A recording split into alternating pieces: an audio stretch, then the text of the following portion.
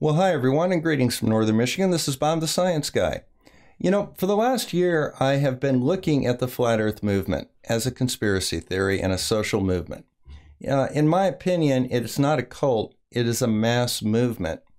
And I'm very confused as to why people in the 21st century would have the idea that the Earth is flat. Is it a lack of scientific knowledge? Is it a mental illness? Is it a mass movement and a need to feel like they're part of a group? I really don't have a good answer for you, at least not until today. Let me tell you how I make my videos. I go through my YouTube channels and I have a look and see what's out there. And if I find a video that I think has a good teaching point to it, I'll sit down and I'll review it and I'll have a discussion about it. Well, I was doing that today and I came across a video by a gentleman by the name of Vincent Rhodes. Now, Vincent Rhodes is a creationist, and he reviewed a documentary called The World Upside Down. And this is by the Pillars of Truth Christian Church in New York. Now, most of his review in his 34-minute video consisted of him saying, "Aw shucks" and "Glory Hallelujah."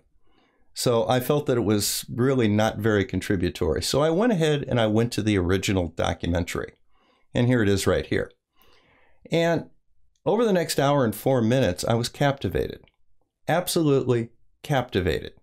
Because I had an epiphany, a thunderbolt of mental clarity and understanding.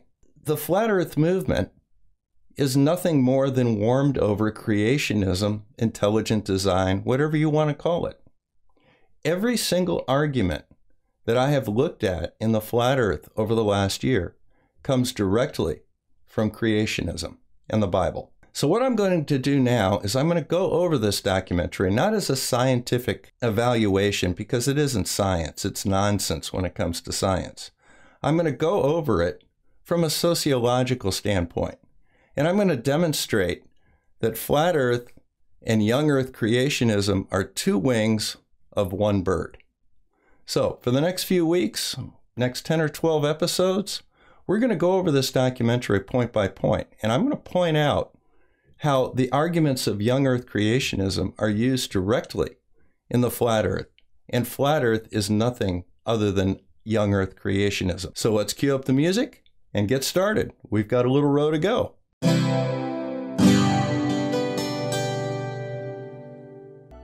We are told that this sphere, while rotating at this speed, is also orbiting the Sun at over 66,000 miles per hour.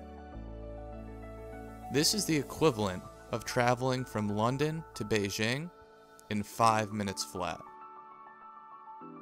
We are told that our solar system is rotating through the Milky Way galaxy at a speed of 483,000 miles per hour. We are told that our galaxy is traveling through the universe at 1.3 million miles per hour. And yet here we are, still, stationary, motionless. Does this not sound familiar?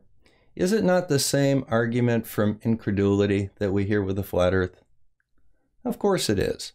What does it not take into account? The fact of relative frame of reference.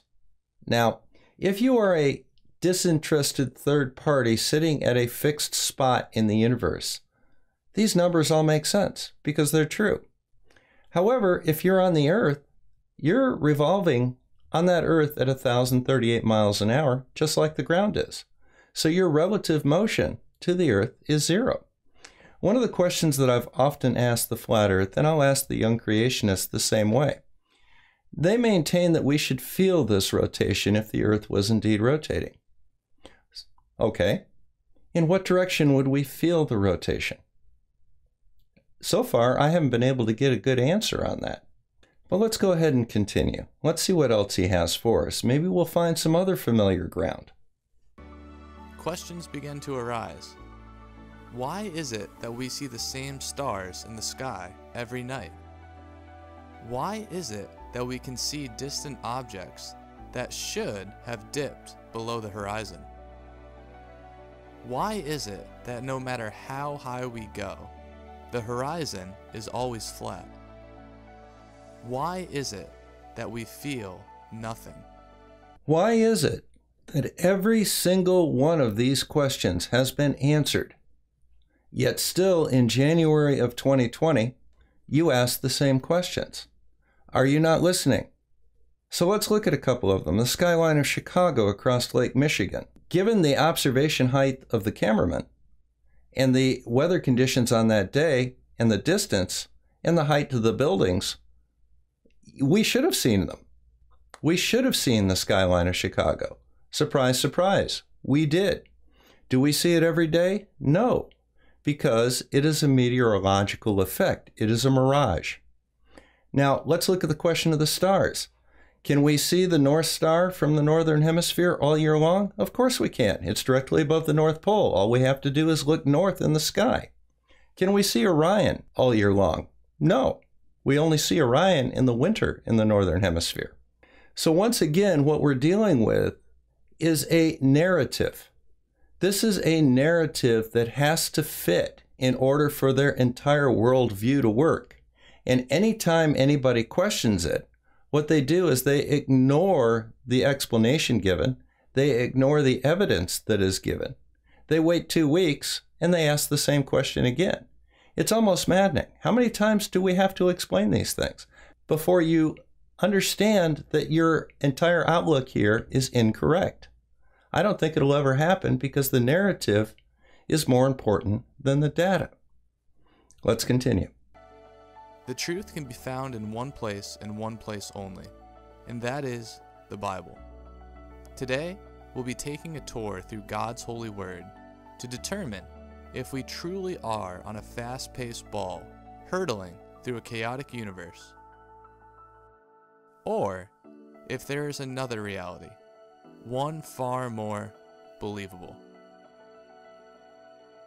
Now, do you notice the use of language that he's using? This is what they are telling us, okay? As opposed to, this is what your book is telling us. I guess they and your book are two different things. The other thing is the use of the term believable. When it comes to religion, you're dealing with a matter of faith. When you're coming to science, you're dealing with a matter of data. In the debunking community, there are many people that proudly say that they are atheists. I'm fine with that. That's a choice that they made based on their evaluation of their lives. I have other people in the debunking community and in fact in science in general that are people of deep faith. I can respect that as well. Again, that is from an assessment of their outlook on life.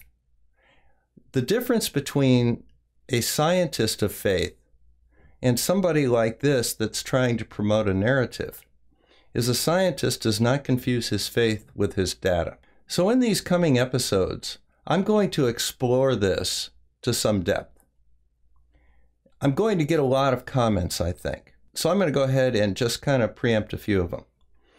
I am not an atheist. What my faith is and the magnitude of my faith is, quite frankly, none of the concern of YouTube in general. I do respect people of faith. I respect people that don't have faith.